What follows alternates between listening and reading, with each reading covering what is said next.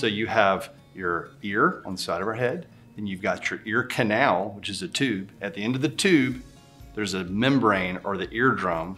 On the other side of that eardrum is an air-filled space called the middle ear. So when we talk about ear infections, you're talking about infections of any of those spaces or areas. But the most common thing that we're dealing with infections with little kids is called otitis media, and that's an infection of that air-filled space behind the eardrum.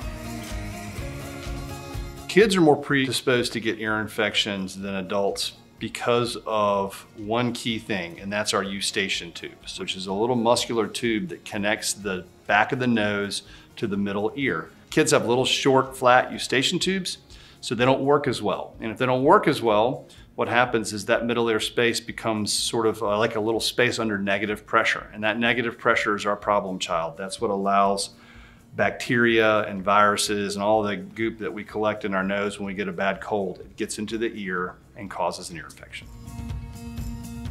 An ear tube basically is putting a small hole temporarily in the eardrum and keeping it open with a little small piece of plastic. Recurring ear infections can cause hearing damage if you don't treat them appropriately. If you treat them appropriately, in most cases, everything is going to be fine. But if you leave things untreated, oftentimes you can get recurring problems like chronic changes to the ear, which can lead to hearing loss and things like holes in the eardrum and things like that. I get asked a lot by parents whether chiropractors can help with ear infections. And my simple answer is chiropractors can do a lot of great things for bone and joint pain. They can't do anything for ear infections.